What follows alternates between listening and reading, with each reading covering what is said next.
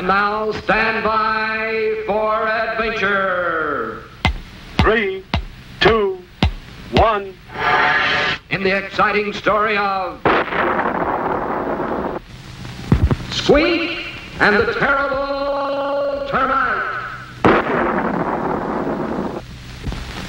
In his cave on 00 Island, Scratch awoke each morning just as the first sunbeam peeked through.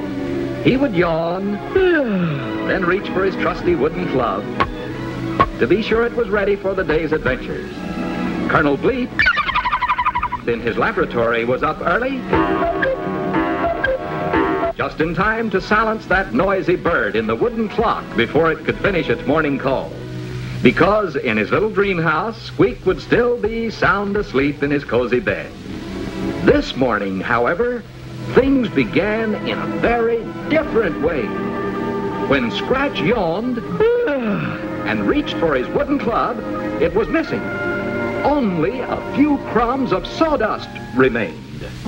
When Bleep got up to silence the cuckoo clock, something was very wrong indeed. Only the metal springs, gears, and numerals were left. Every wooden part of that clock had vanished, even the cuckoo. Bleep and Scratch rushed to awaken Squeek, but the little puppet's bed was empty, and Squeek himself was nowhere to be found. The only clue was a trail of unusual footprints, which Bleep recognized immediately. Only yesterday in his lab, the Colonel had seen those very same footprints, only much smaller in size. Following the tracks, he had discovered a tiny wood-eating insect called a termite. But Bleep was amazed to find that this particular termite had traces of interplanetary wood dust on its wings.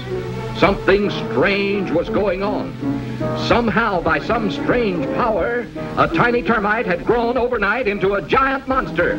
There was no doubt. A wood-eating monster of tremendous size was on the loose.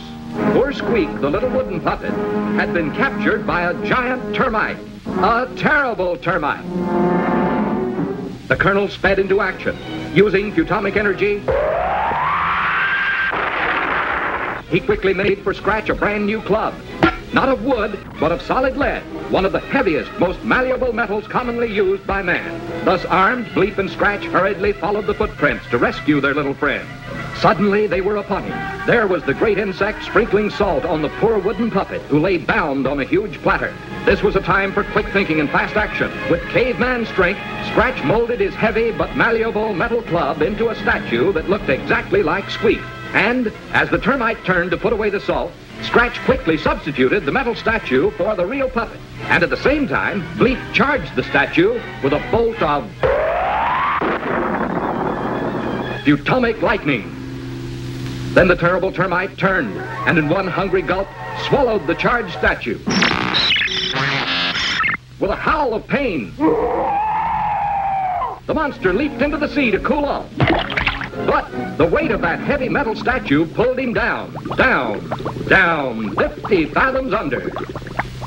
So once again, peace was restored to 00 Island. And while Scratch fashioned a new wooden club, and Colonel Bleep repaired the cuckoo clock, little Squeek snoozed soundly in his cozy little bed, tired from his exciting adventure and completely unaware that even greater danger lay ahead.